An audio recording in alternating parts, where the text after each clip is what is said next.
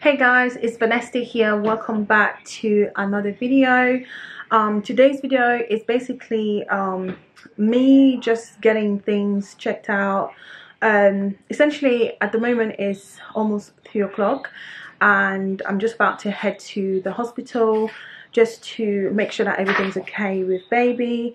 I'm currently 29, I think 29 plus 6, so about 30 weeks. And yeah, I haven't felt baby move today at all. I would usually feel baby move every single morning and then throughout the day, but it's very different today for some reason. I just don't know. I haven't felt anything, and I've tried drinking cold water, you know, water with ice, all of that, and still no movement. And usually throughout the day, like if I drink cold water or if I eat, I would usually feel like, you know, a little bit of a kick, but today I haven't felt anything. So I called a midwife, I should do, you know, and then she was like, I have to come in to be monitored. Essentially this is just to make sure that, you know, baby's moving and there's no reduced movement or anything. So far my pregnancy has been pretty nice and smooth, I would say.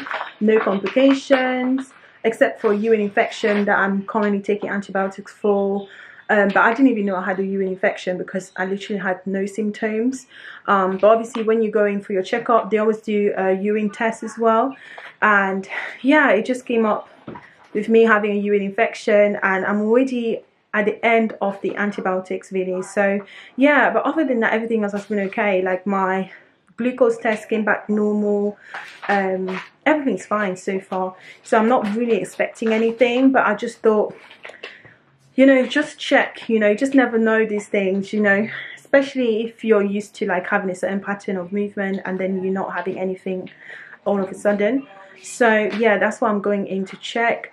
But it's kind of annoying that I have to go all the way to the hospital because I literally have a midwife down here, like honestly less than 5 minutes drive away. But they were like, because I'm over 28 weeks, I have to come in to be monitored. So it's gonna be a drive essentially. Hopefully it won't take too long because yeah, I really don't want to spend too long in the hospital because I'm working tomorrow. Today's a Monday, guys, in case you're wondering. I work Tuesdays up to Thursdays essentially, and my Mondays I like it to be chilled. So yeah, so I'm gonna go. I'll catch you guys in a little bit. Peace. You don't know, bad man. Hey guys, so we're here now, just waiting for baby to be checked. Whoosh. You mind shaking it with me?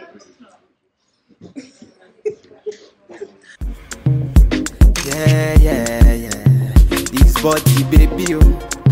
His body baby, oh. Yeah. It's a bad man thing, yeah. Bad girl make you wine. Okay guys, so I'm connected to this machine, this one here, and I have to click this button every time that I feel baby move. This is stuff that I'm connected to. So far I've definitely felt movement and everything else has been okay. Blood pressure is fine, temperature is fine, no issues. So I'll update you guys later on. Happy mommy, yay! Yeah, so everything is fine guys, everything came back okay, the monitor was okay, baby movement's fine, heart rate is fine, everything's fine basically. So I'm done now. The midwife just gone to book me a scan just to make sure everything's okay. So I'm supposed to have one within the next 48 to 72 hours just to make sure that, you know, baby's in the right position and there's no issues really. So she's gone to arrange that. They're really good here because I had the same issue when I had my son, but we were living somewhere else, and all we did was just this little machine. Like we didn't do an extra scan. So this hospital definitely is really good. Like I'm so happy that we live here now because I feel like the level of care is definitely a lot better than when we were living before. So yeah, she's just going to do that, and then I have to come back here for another scan, which is nice, but at the same time it's like I'm working, you know, I'm literally working within the next 3 days, so I don't know how I'm going to be able to fit that in, but we'll figure it out. Good morning guys, this is the next day following my visit to the hospital. to have baby monitored because I couldn't really feel any movement. So they've given me a scan appointment today, so I'm just heading there now. It is just about 9. I need to rush because my appointment is for 9:20. So yeah, I'm gonna rush there, get the scan done, and then I'm gonna head to work after that as well. So it looks like it's gonna be a pretty long, busy day because obviously I'm gonna be in a little bit later. It means I'm gonna finish work a bit later as well. So I'm really not looking forward to today at all because I love to get to work early, finish early, and then just head home and do my other stuff that I've got to do for the family. So anyways, it looks like it's going to be a long day, so I might be back maybe for like 6 or maybe just about like 6:15, and I have to make dinner tonight, so it has to be something really simple. So I'm just gonna head off there so I'm not late. I don't know if the dress I wore is sort of okay because I don't know, but we'll figure it out.